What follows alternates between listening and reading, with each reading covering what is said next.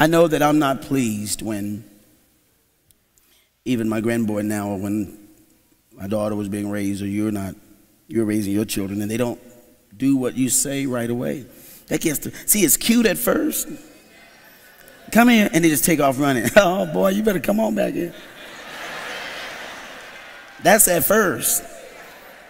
And the older they get and the more people you around. See, you start saying stuff in your mind like, if I get you, if I get you. And all it takes is a child to be kind of, I don't want to use this kind of verbiage over here, corrected with, let's say, 2 fingers and pressure. Old day, no, not anymore. But that child kind of learns that look in your face. Kids don't even recognize that look anymore. You get that kid a look, kid go.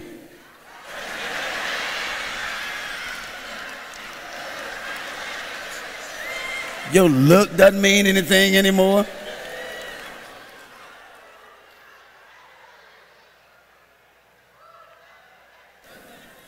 But when that child disregards what you tell them to do, you're not so anxious to give them a blessing. You're not so anxious to do something for them.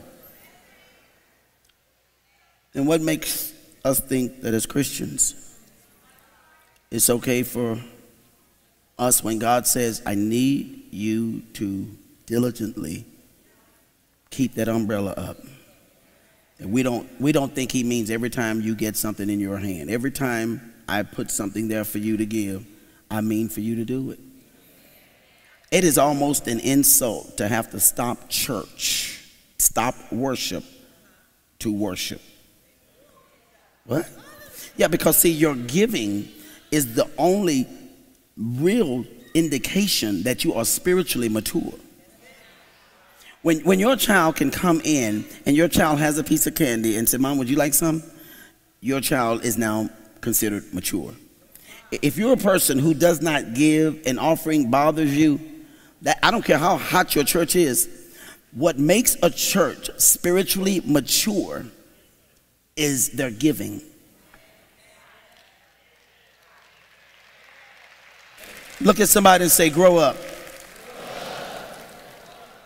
Now, if that insulted you, okay. You're wanting all of us to go to the mall with mama. You stay at home, but you want us to bring you some popcorn and a slush bag. It's not happening. So sometimes we wait until we feel like obeying God and we expect all these blessings to just fall on us. It doesn't work that way. What are you talking about here, Pastor Rush? I'm talking about instant obedience. That's what I'm talking about, okay? Everybody say, I owe. That's personal. Say, I owe. Okay, so now when you stand up, you got to remember, not T-O. I'm saying I owe. Can we do that together? Okay? I owe. Now see, that's going to become very symbolic around this church. I will just maybe stand up some Sundays and I'll go, hey, and everybody will think we're like chanting. No, that's instant obedience. I don't need you to remind me to do what God said. I want to do instantly. I want to obey. I've got to stay under the umbrella. I owe you.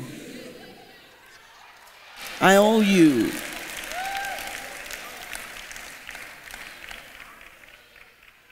Now, some of you may have felt real silly doing that.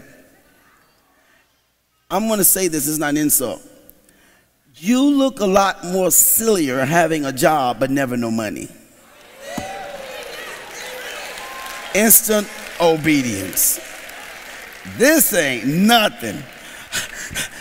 Running and never leaving the same spot, it's kind of different. Can we go to verse 3 or you had enough? Verse 3. Let's look at verse 3. I'm just showing you now, according to God's formula, what he expects. He's already put this in motion, by the way. This is already in motion. You are in Dallas, in Texas rather, we have this day called Juneteenth. It's a celebration we have, which means that we received information that we, the slaves in Texas, had been freed, and we got it kind of late. See, the bill had already been put out, so it had to reach us, or the people in Texas, so we could find out about it. That's why it happened on June 19th. That was basically the celebration. That's basically what it means. So this that I'm reading you today is already in motion, but for some of you, you're just getting the document. Verse 3 says, also, blessed shalt thou be in the city, and blessed shalt thou be in the field. Look at somebody right now and tell them, it doesn't matter where you go. See, because wherever it is, you're going to be blessed. I really wish people would stop thinking that they determine how I'm going to be blessed. Wherever I go,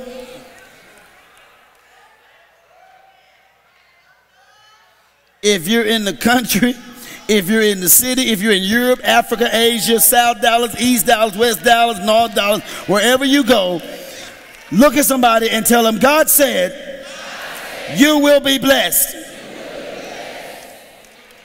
Number 4.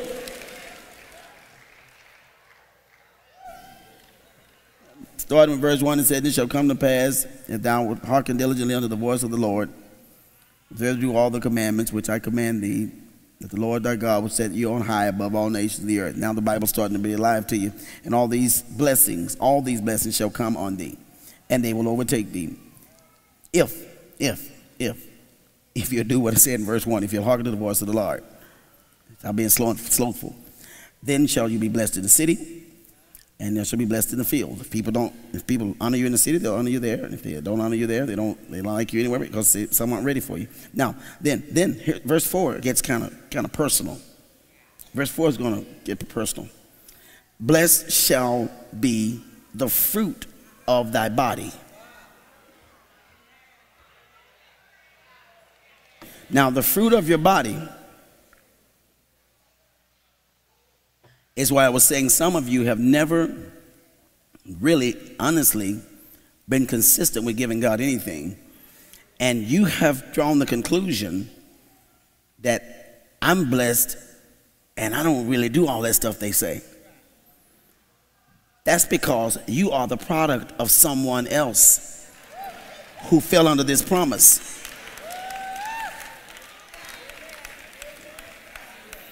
But that doesn't keep you from walking outside of that umbrella. Because when he says, blessed shall be the fruit of thy body, the fruit of your body is your children. Now, I'm going to tell you something that changed my whole attitude about tithing.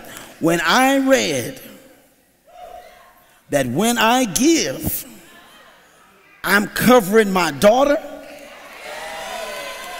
so that there are things that I don't even pray about that my seed takes care of. You're going to have to whoop my head to stop me from giving. Now, I don't know about you, but I know there have been times when I haven't been around my child, when she's been in an extreme amount of trouble. And there are things that I will not know to the day I go to my grave, that I will not know that she did. But whatever it was probably supposed to hurt her. It was probably going to kill her. It was probably going to put her in danger. But because there was a seed in the ground on her behalf, God said, I'm not liking what you're doing, girl, but I got to honor what your father did. If you ain't got no other reason than to get up off that gift. He said, blessed shall be the fruit of your body. That came from your seed. Whether it was intentional or not.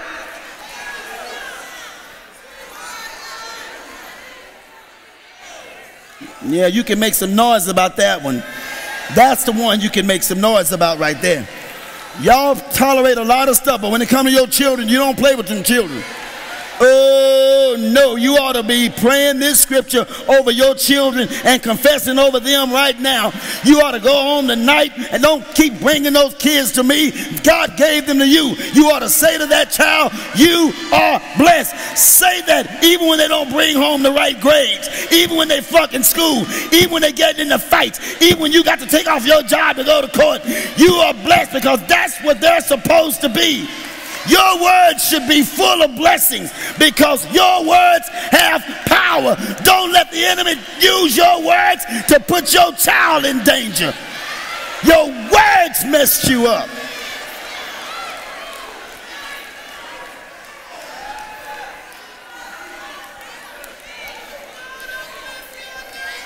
How many times have your words cost you a job that made your child go hungry? Your words. I didn't make that up. That's right there in the word.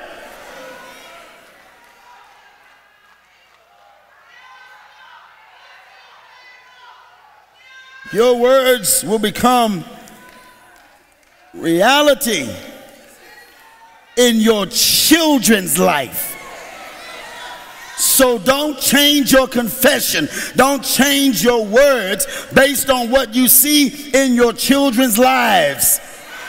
She's just not working out right. He's just not getting it. Change your words. Continue to say, the fruit of my body is blessed. Say it. The fruit of my body is blessed. Say it. The fruit of my body is blessed. Say it. The fruit of my body. Say it. The fruit of my body is blessed. My children will follow God. My children will follow God. The fruit of my body is blessed. The child's having an asthma attack. The child just got arrested. You put your statement in there before the enemy gives his sentence. My children shall be blessed. The fruit of my body is blessed.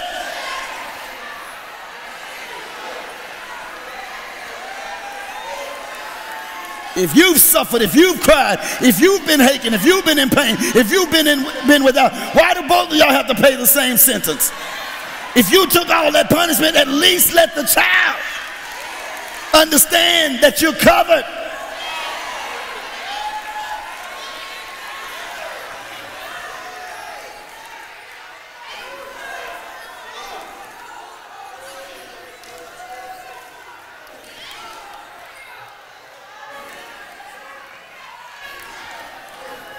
God speaks to me stronger about children sometimes than he does anything else.